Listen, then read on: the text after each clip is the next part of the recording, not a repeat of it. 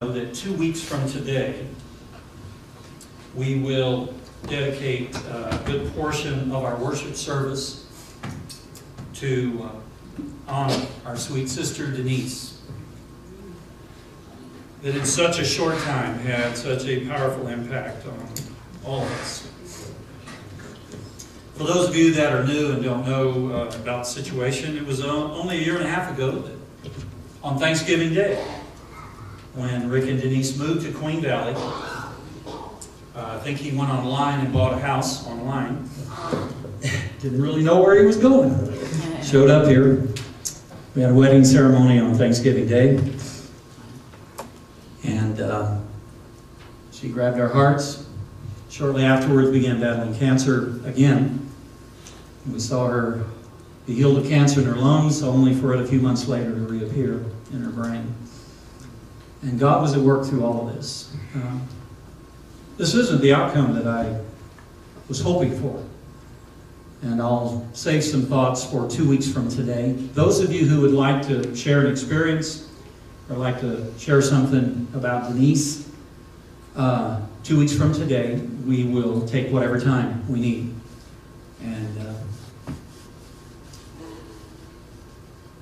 we'll put some pictures up. And we will rejoice together for our loss.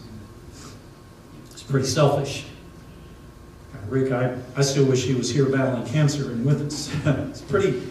That's pretty damn selfish of me. Can I just tell you that? Okay, it is. But see, God's up to something. And if I offended your religion by that, get over yourself, okay? We're not playing a game here. This is real. This is real life, folks. We're not here wearing some mask like many of us have been trained. This is real life, and things hurt. And our hearts hurt. But we have confidence in what God is doing. And what a relief for her. Yeah, it's a promise. It's a promise. He says that it. That's right. That's right. So 2 weeks from today, you can get some thoughts together and we'll share together. In the meantime, we're going back to Romans chapter 6. We actually are. We're just going to go there. And as far as I know, we're just going to stay in Romans 6 for the next few minutes here. Those of you who mark in your Bibles, and I certainly encourage you to do so.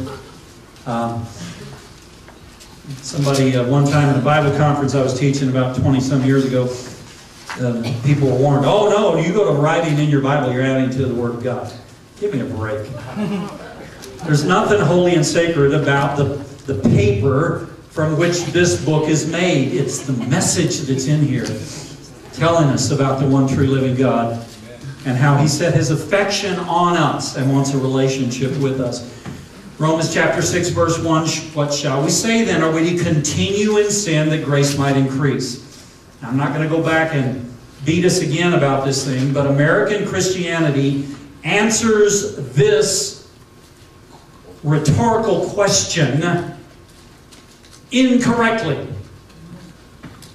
Paul assumes, and probably couldn't imagine, churches and preachers teaching folks that, well, the more sin you have, the more of God's grace you get. So, after all, we're just in bondage to sin. Well, let me tell you.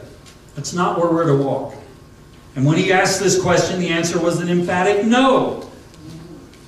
May it never be, verse 2, how shall we who, once again, I encourage you, if you haven't underlined it or circled it or marked it, if you're doing the Bible electronically, hopefully you can write a note over there. The key to everything he has to say is this next phrase: died to sin.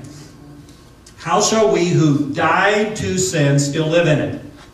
This is the issue he's contending with here. It should not be a controversial subject. It should be the most fundamental, basic thing that you were taught from the first time you went to Sunday school, the first time you went to a worship service. You should have been taught this is God's objective for us, that we overcome sin in our lives.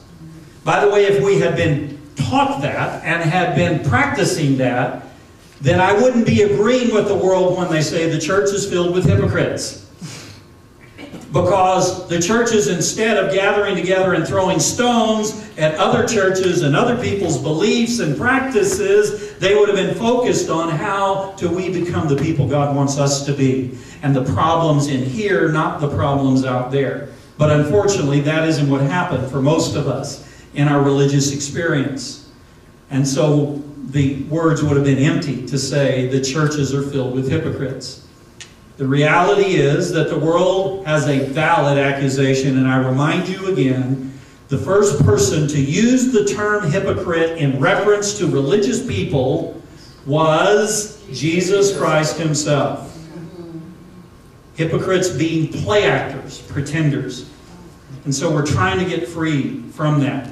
Now some people make the mistake of taking this next verse to say that magically, mystically, God just sees me as dead to sin because of verse 3, I was baptized. Do you not know that all of us who've been baptized into Christ Jesus have been baptized into His death? Which death is that? This verse is not talking about the death on the cross.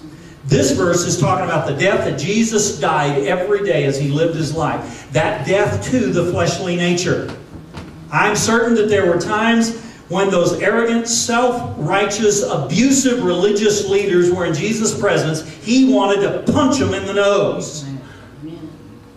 Because of what they were doing to God's people. But He died to that.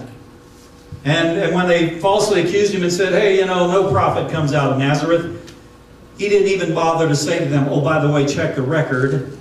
I was born in Bethlehem. He wouldn't even do that. He died and laid down His life. And that's the baptism that we're to be baptized into. Do you know that in the Philippines still, I believe this is true, and Jack, maybe you know since your mother was Filipino, but I believe that still every year at Easter, there are people who are actually hanged on crosses in the Philippines. I saw an interview probably 20 years ago with a guy who had 18 different times actually been nailed to and hung on a cross. And you see, we look at that and we say, oh, that's how we bear our cross. We die the death Jesus died. It's not talking about the death of Jesus on the cross. The death that we're to die is the death He died prior to that, so that it was no problem for Him to follow through and be that living sacrifice to the Lamb of God so that humankind could be saved from themselves and from their sin. It was a death He died many times over before that final day. So how have we been baptized into His death? It's not the baptism that we've been eyewitnesses to here.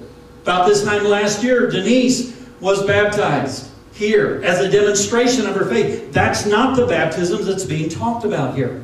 The baptism is being submersed in the death to our fleshly nature. My flesh wants to hold grudges against those who've wronged me and my family. My flesh wants to do that. I have to be baptized into the death of Jesus by denying that. Dying to me. And that's why this thing of baptism, like John the Baptizer did, of laying people under the water, is a picture of, I'm dead, I'm dying to arrogance, pride, lust, greed, jealousy, envy, self-righteousness. I'm dying to those things that my flesh wants to do, so that I'm being baptized with Jesus, so that I lay down my life for others and consider others as more important than me. That I can bless those who curse me. My wife even has to do that. Can you imagine anybody that would want to impugn my wife? Guess what? They're out there. And what does she have to do? Bless them. Now, I haven't seen her stop on the side of the road to change their tire. But, you know, if your enemy has a flat, stop and help him. Right? See, that's the death that we're dying, allowing Jesus Christ to come alive in us. It's putting Jesus as Lord means, God, what are you up to in this situation? The men have been studying in Genesis, and they're reading today about Joseph being lusted after by Potiphar's wife, and when he refused her advances, then she turned the tables and said, oh, he was making advances on me, and boom, he's in jail. Just like that. And you know what? No place in the Scripture talks about Joseph murmuring or complaining. How how in the world he got such spiritual understanding. Only one way that can happen, by the power of the Holy Spirit. Much like Jonathan, when they're in a standoff with the enemies, and he was the son of King Saul, and they're in a standoff, and the thousands of the enemies were gathering together against the Israeli army, and they only had 2 swords, because their enemies wouldn't even let them have a blacksmith. And Jonathan says to his armor bearer, God's not obliged to defeat an army by numbers. He doesn't have to outnumber them. Let's see if he wants to give us victory over these guys. And so he put out a fleece, and they attacked, and the next thing you know, the Spirit of God moved because of one guy that had that great confidence in God. Where did he get that? He didn't have a Bible like we have. He didn't have the chance to read about the life of Jesus, because this is hundreds of years before Jesus Christ physically came. And yet the truths that God has communicated to us out of these pages that we see visually demonstrated in the life of Jesus is what the Holy Spirit's been teaching people that walk with God all through the ages. All through the ages. They were baptized into that death. What death is that? Verse 2, death to sin. Therefore we've been buried with him through baptism in death, that as Christ was raised from the dead through the glory of the Father, we too would walk in newness of life. Now, for those of you that may still be holding on to the idea that you being baptized like this, or perhaps in the church you grew up in, maybe you were christened as a baby and then you were confirmed later, and you think that means that you're united in the death of Jesus, let me tell you what, that's not it. That's not what he's talking about right here, that we would walk in newness of life, that we'd be raised from the dead. It isn't about your physical baptism. It is about the death that you have to put yourself under as you take dominion over the flesh nature that always wants to exalt itself and to sin. So if you think it was because you got baptized or you took communion, you better put that in here, because let me tell you what, there's no place in this book where God ever accepted someone because of some ceremony that they went and performed. It's not there. Go way back to the first time that sacrifices are talked about in the Scripture, and that's Cain and Abel. And see, many of us got the impression that Cain brought the right kind, Abel brought the right kind of sacrifice, that's why it was acceptable. But Cain didn't bring the right kind of sacrifice because he brought the fruit of the ground, and so that's why it wasn't acceptable. I was taught over and over again and in various churches that Cain needed to have brought a blood sacrifice. And he brought fruit offerings, and so it wasn't acceptable. And you have completely missed the message there. It's not about the offering that they brought. By the way, the law, which later was given and prescribes animal sacrifices, also prescribes grain offerings and first fruit offerings. And so it wasn't about the presentation. Go back and read it. It says, for Cain, his heart, for Cain and for his offering, God didn't have regard. But for Abel and his offering, God did have regard. See, we focused on the ceremony, and the Bible focused on the heart. You could have flip-flopped it, and Cain could have brought an animal sacrifice, and God would have rejected it. Because it was about the attitude of the heart. Abel, on the other hand, could have brought the exact same sacrifice that Cain brought, and it would have been acceptable because in his heart he was seeking God. And his heart was set on God. So religion and teaching of men has convinced us that it's all about the right kind of ceremony. Were you baptized the right way? Are you taking communion the right way? Are you experiencing this in your relationship with God? Are you reading out of the correct translation of the Bible?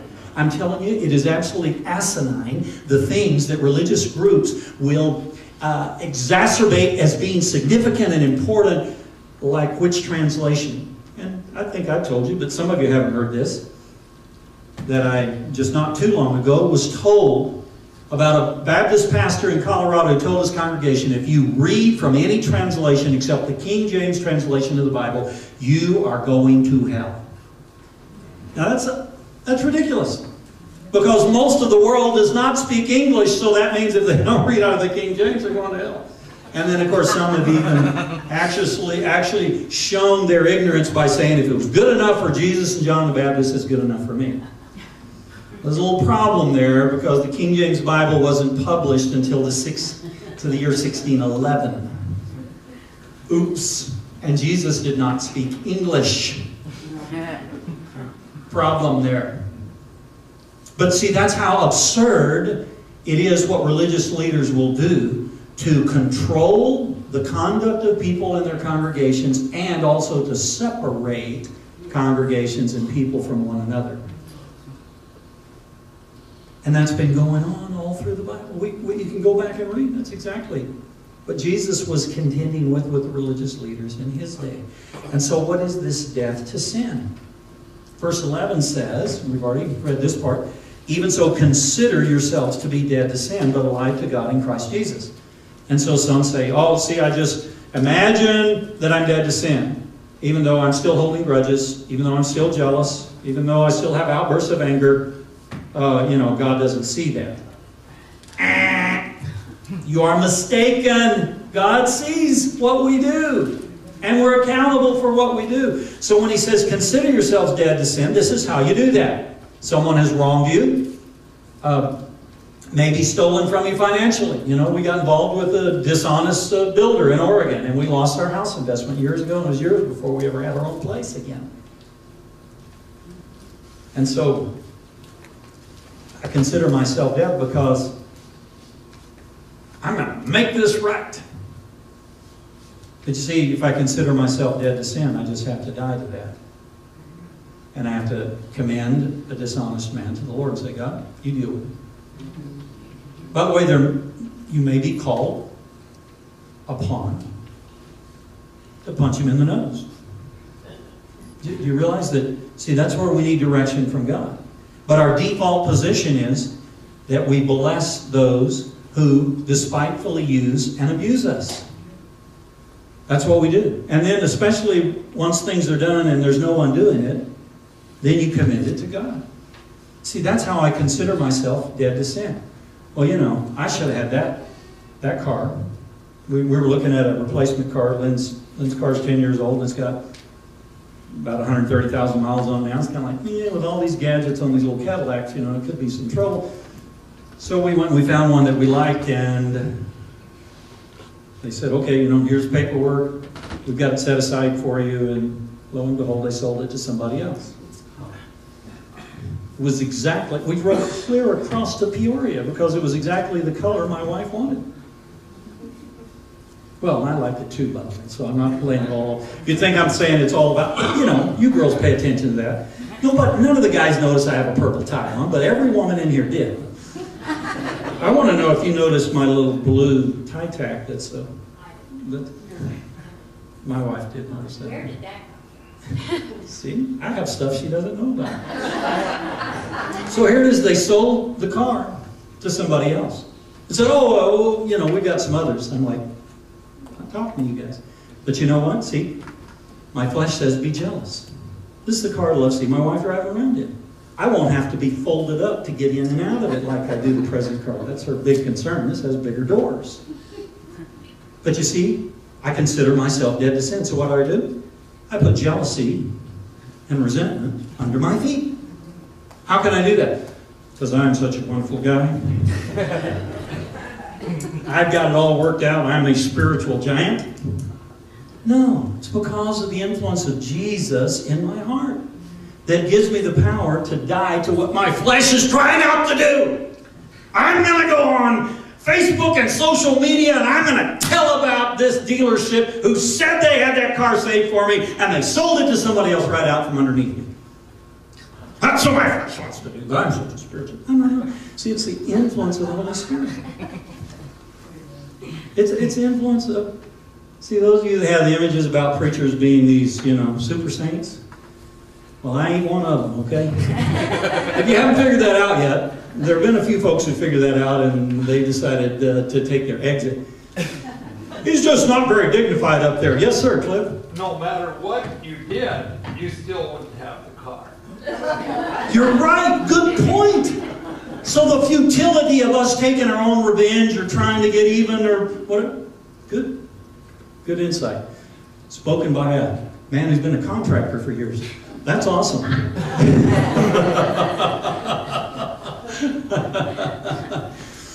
I like the crew that he hires too. I was over at his house this week, and you guys are exiting this week, headed back to cooler climate. So they're like, man, they got the kitchen cabinets, they got the countertops. He's going to leave them in the garage.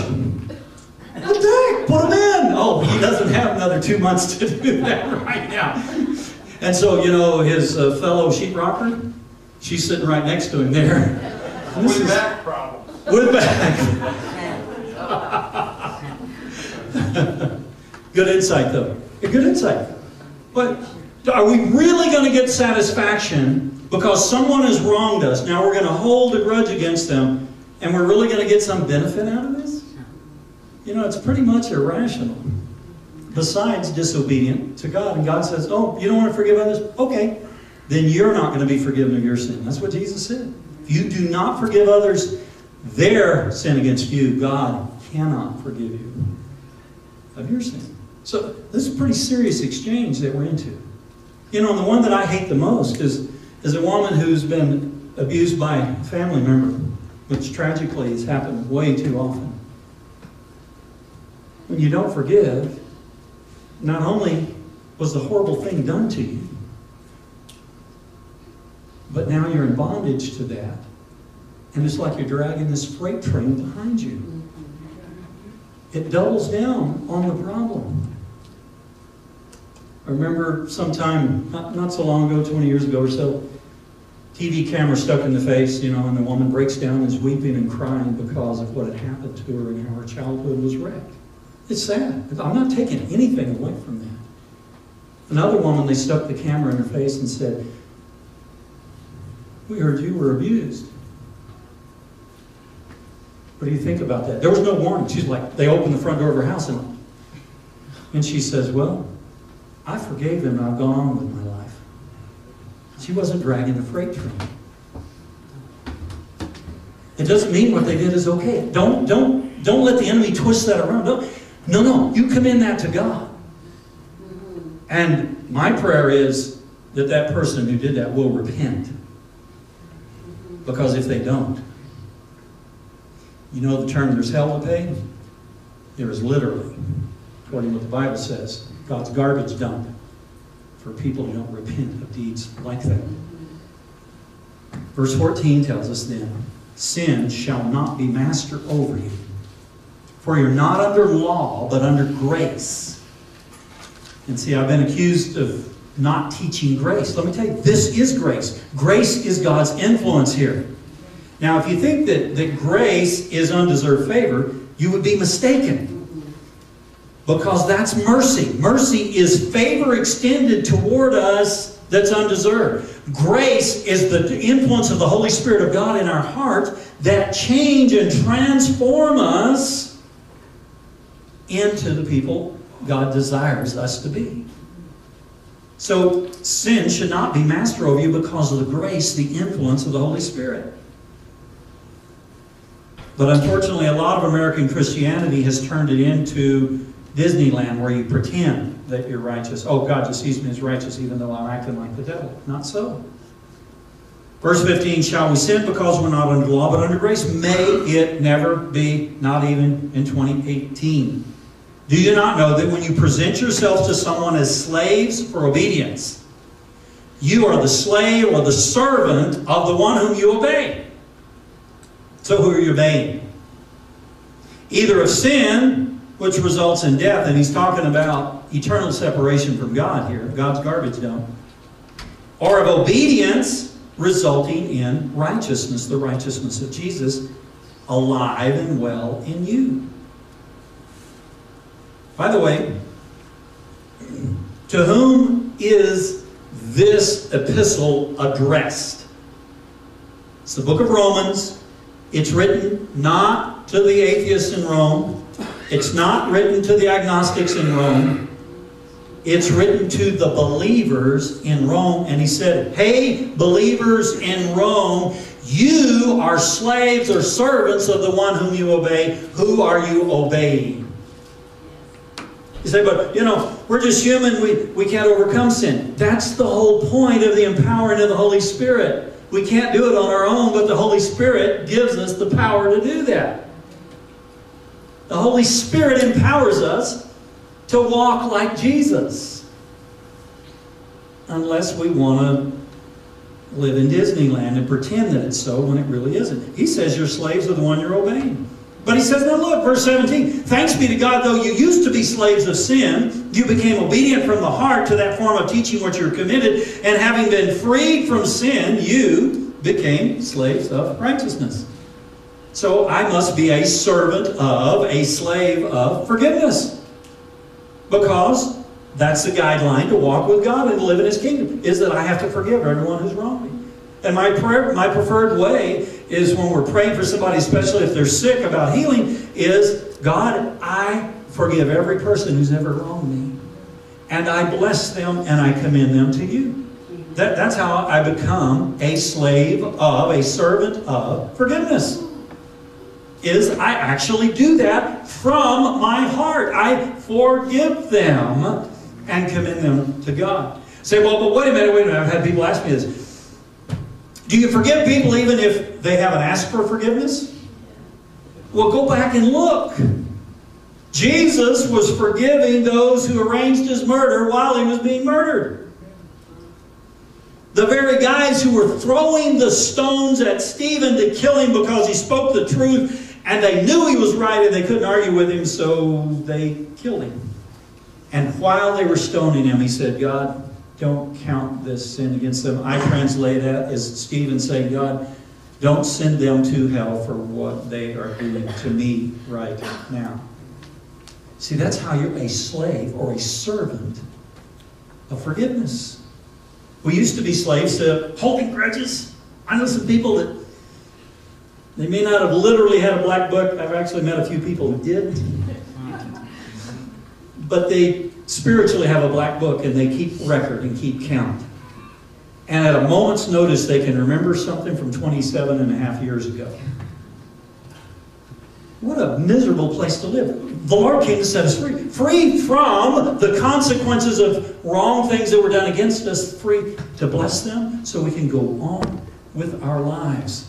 We've been freed from sin. We become, verse 18, slaves of righteousness. And he says, I'm speaking in human terms because of the weakness of your flesh. But he says, just as you presented your members, your body, as slaves to impurity and lawlessness, resulting in further lawlessness, now present your members, your mind, your voice, your ears, your hands, your feet, as servants of righteousness, resulting in sanctification. For when you were slaves of sin, you were free in regard to righteousness. You didn't do anything that was righteous and pleasing to the Lord. And he says, then what benefit are you deriving from the things of which you're now ashamed? The outcome of those is death. But now having been freed from sin and enslaved to God, you derive your benefit, resulting in the sanctification. And guess what the end result of that is?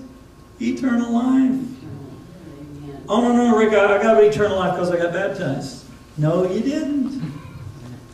I got eternal life because I went forward and asked Jesus into my heart. No, you didn't. You started a walk with God. You may have begun a relationship. But you see, the outcome is going to come when we are sanctified, that is set apart and dedicated to forgiveness. That's the order of the day for us. Forgiveness. Things that haven't been done to you yet today. Before the day's over, somebody's going to do something to you. And I don't have to be a prophet to tell you that. Are you ready in the default position to forgive? It may drop out of the sky. It might be a phone call from somebody you haven't heard from in years. Forgiveness is the default position because I'm a slave of forgiveness. And we can apply that to all other kinds of obedient actions showing that we're devoted to Jesus. Verse 23 says, the wages of sin is death. The free gift of God is eternal life in Christ Jesus our Lord. I've quoted this to many people who are not believers, trying to help them come to a relationship with Jesus. And it was only a few years ago that I realized that Romans 6:23 was written to believers. And he says, hey, church people in Rome, The wages of sin is death. He would say, hey, church at Queen Valley, the wages of sin for you is death. Oh, wait a minute, Rick, I got baptized. I got baptized in your church. I went forward to your church. Doesn't matter. God's not impressed. Well, Rick, you're the one that helped me to pray.